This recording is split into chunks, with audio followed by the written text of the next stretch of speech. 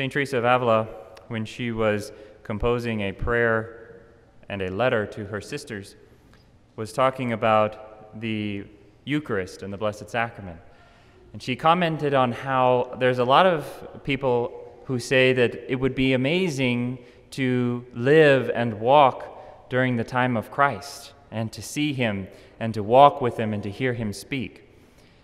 But she answers that, she says, "My Lord in the Blessed Sacrament, I know him, and I know that his presence before me is just as real, just as powerful, just as instructive as if I was there with him when he walked the earth."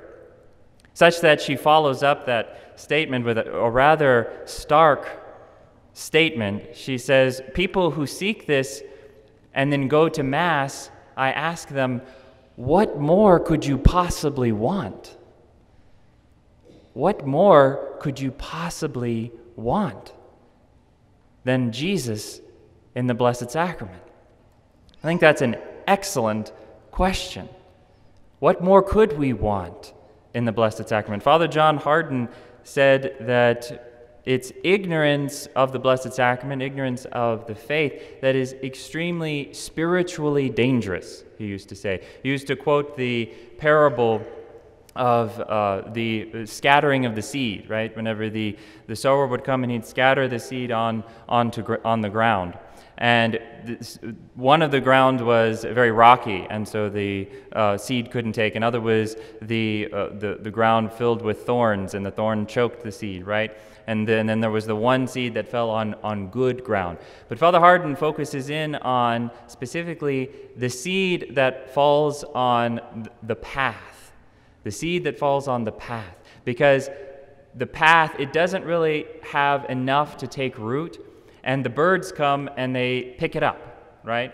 And what his point there is, he's saying that those whose faith is weak, they might hear the word, they might even say they believe the word and accept it, but because of the weakness of their faith, the ignorance of their faith, the demons come in, they grab that faith and they take it away.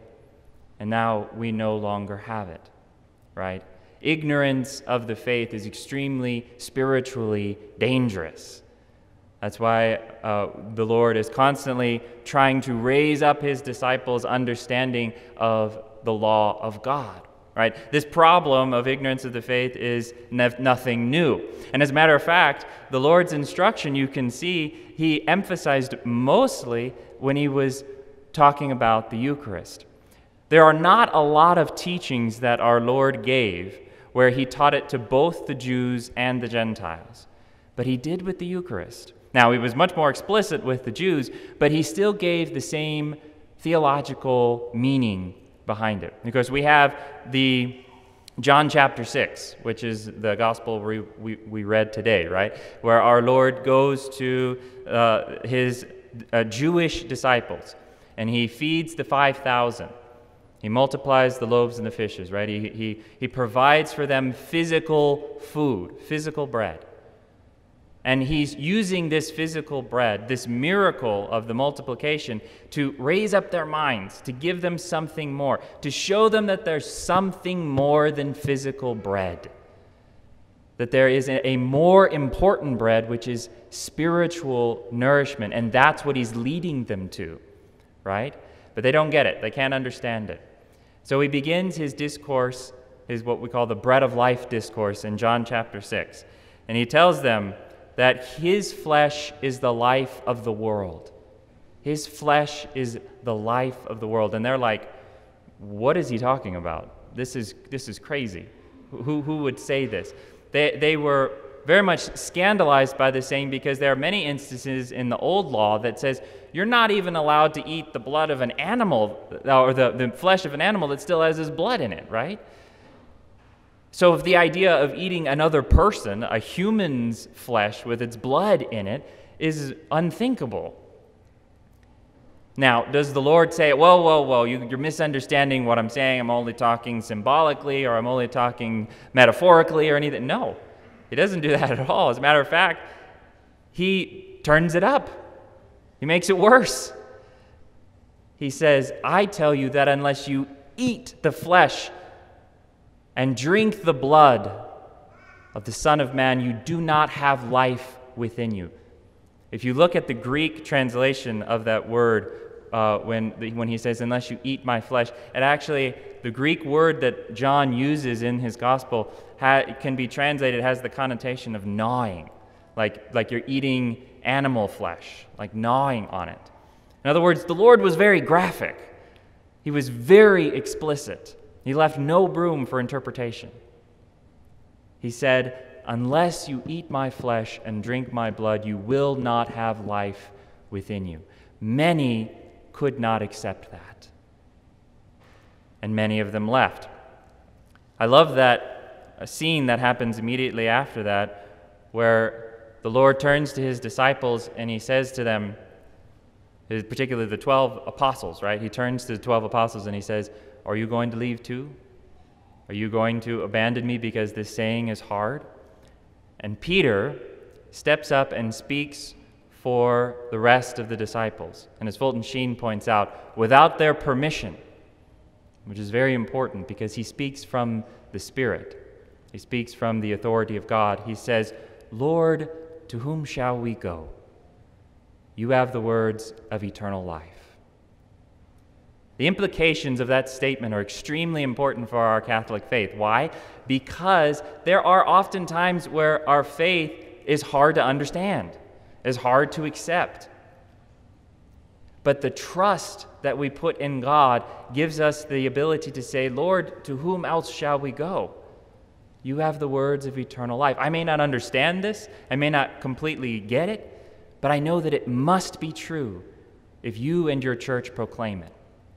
You know, Walker Percy was once asked, they asked him, why are you a Catholic, or particularly, why did you become Catholic?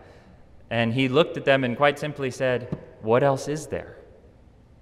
What else is there? I think that's a very brilliant answer. Now the Lord, he continues this explanation, he continues this image when he goes to the Decapolis, when he travels over to the 10 cities, right, into Gentile territory. Now, this is no longer Jewish territory, right? And the crowd of 4,000 men gather around him, and he says he's moved with pity for them, and he multiplies the loaves and the fishes again for them, again calling to mind that imagery of the Eucharist, that our Lord is trying to raise up their minds to show them there's something more than physical food here. There's a spiritual food that he's going to provide for you. In other words, I am the one who's going to provide for you, right? And then I love that scene afterwards. He goes and he gets in the boat with the disciples. And up to this point, the disciples haven't gotten any of it either. And they forget to bring bread. You know, this is all in the Gospel of Mark. They forgot to bring bread with them. And so they're all worried. They got this journey to travel, right? And they don't have any food for the Lord. And so they're afraid to tell him because they're embarrassed. And finally, once the Lord gets in the boat, they say, Lord, we kind of forgot to bring bread. And the Lord says, beware of the leaven of the Pharisees. Beware of the hypocrisy. Why is he bringing that up?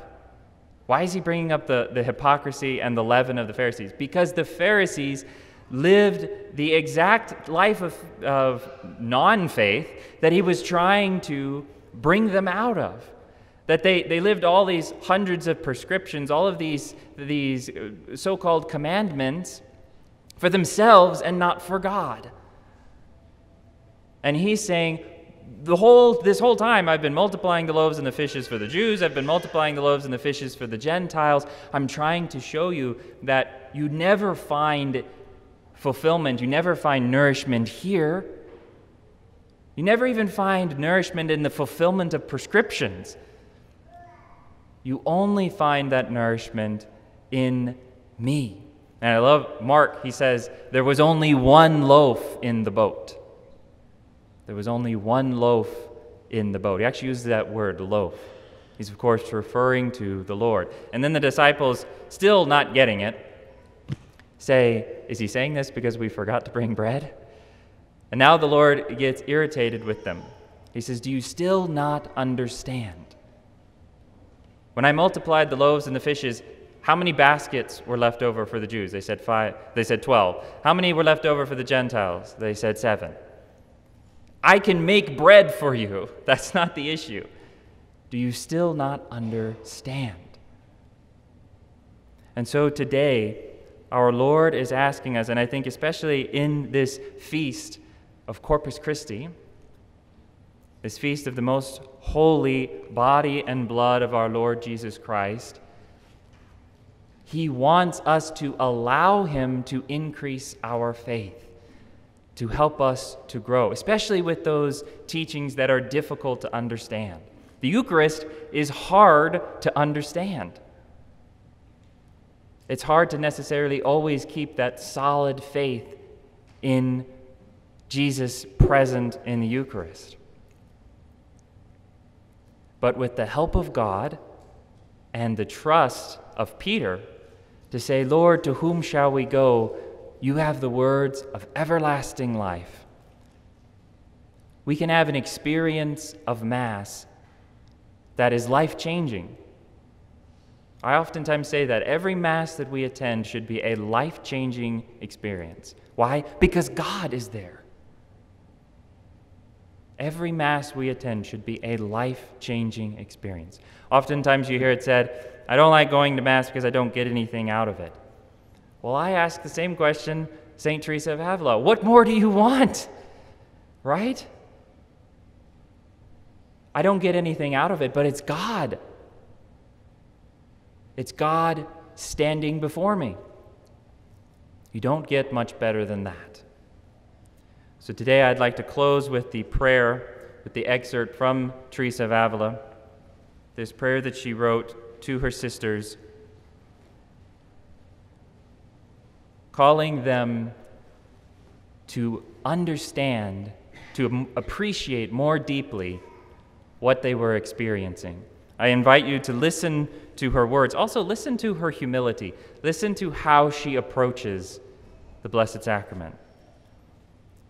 She says, how would I, a poor sinner, who have so often offended you, dare to approach you, O Lord? If I beheld you in all your majesty, under the appearances of bread, however, it is easy to approach you. For if a king disguises himself, it seems as if we do not have to talk to him with so much circumspection and ceremony. If you were not hidden, O Lord, who would dare to approach you with such coldness, so unworthily, and with so many imperfections? Besides, I cannot doubt at all about your real presence in the Eucharist. You have given me such a lively faith that when I hear others say they wish they had been living when you were on earth, I laugh to myself, for I know that I possess you as truly in the Blessed Sacrament as people did then. And I wonder what more anyone could possibly want.